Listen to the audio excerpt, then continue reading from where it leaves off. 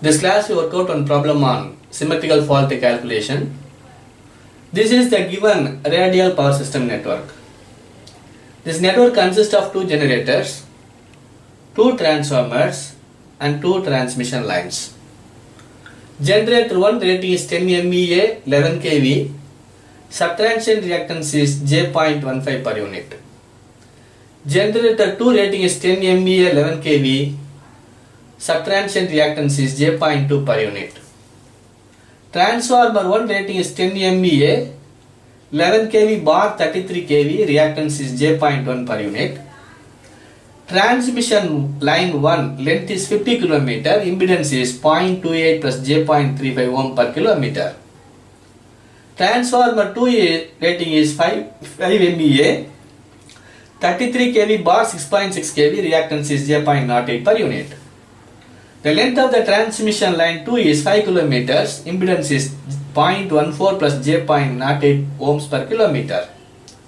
The question is, fault occurs at this point. Calculate the fault current and also calculate the 11 kV bus voltage during the fault. That is the question. First step, we choose base MVA and base kV. Base MVA is equal to 10, base kV is equal to 11. Now I can calculate per unit reactance of the generator 1. Given reactance value J.15 into V1 by V2 the whole square. V1 is a given value is 11. V2 is a chosen value 11 square into SB2. SB2 is a chosen value 10. SB1 is a given value 10. 10 by 10, that is equal to J.15.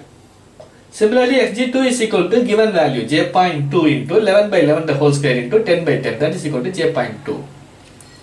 Next I have to calculate the high voltage kV base. High voltage kV base is equal to low voltage kV base. This voltage is 11 kV into HT by LT. HT is 33 by 11, that is equal to 33 kV. This is 33 kV. Up to this point is 33 kV. I can calculate the per unit reactance of the transformer 1. XT1 is equal to given reactance value J.1 into 33 by 33 square. So this is 33, this value is 33. 33 by 33 square into 10 by 10, that is equal to J.1 per unit. Next I have to calculate the low voltage kV base. Low voltage kV base is equal to high voltage kV base 33 into LT by HT. LT is 6.6, HT is 33, therefore low voltage kV base is equal to 6.6 kV. This is 6.6 kV, this is 33 kV, this is 11 kV.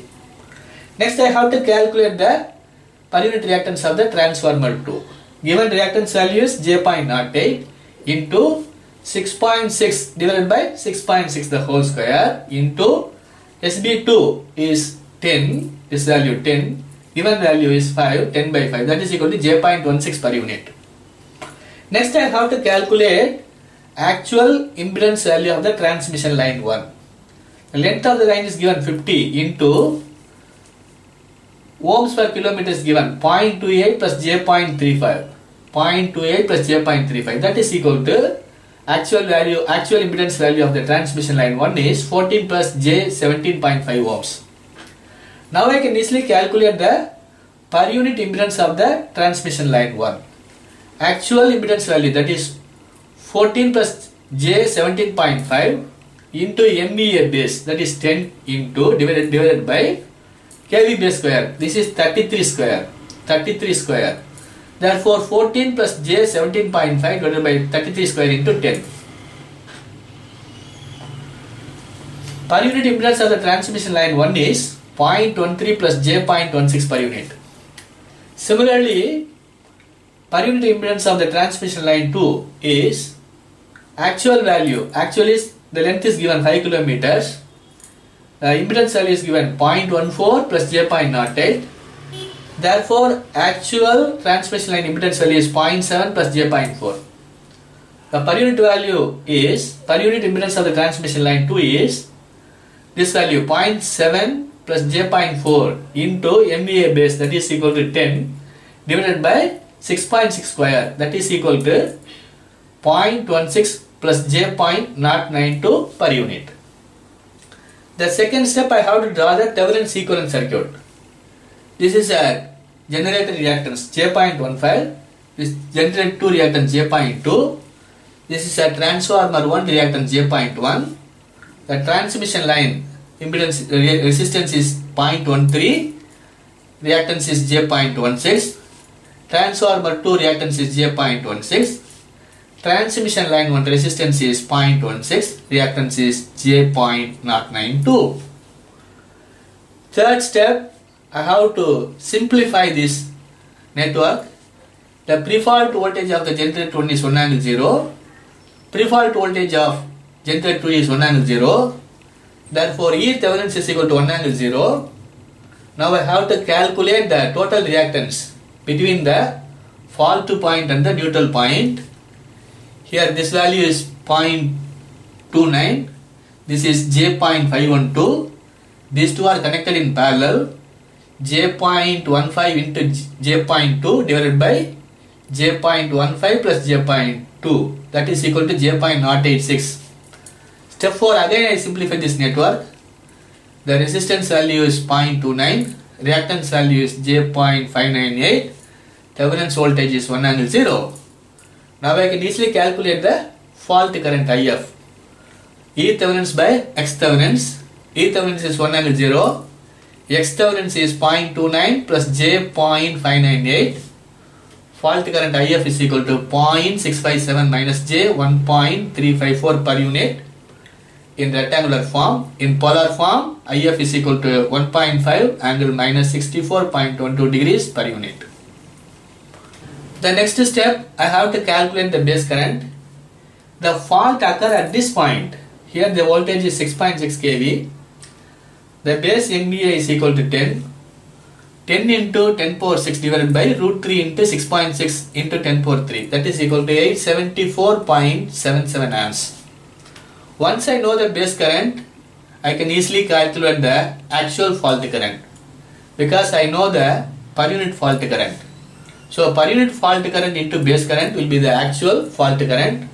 1.5 angle minus 64.12 degrees into 874.77. That is equal to 1312.16 amps. That is the actual fault current. The second question, we have to calculate the 11 kV bus voltage during the fault. So we have to calculate the impedance between A and F. Here A is the 11 kV bus, F is the fault point. So between these 2 points, what is the resistance value and reactance value? The resistance value is 0.29, reactance is j.512. Therefore impedance is 0.29 plus j.512. So voltage at 11 kV bus is equal to ZAF per unit into fault current per unit. So ZAF, that is impedance between point A and F, is equal to 0.29 plus j.512 into fault current 0.657 minus j 1.354. Therefore voltage at 11 kV bus in per unit is 0.88 minus j 0.056 in rectangular form. In polar form, 0.88 angle 3.64 degrees.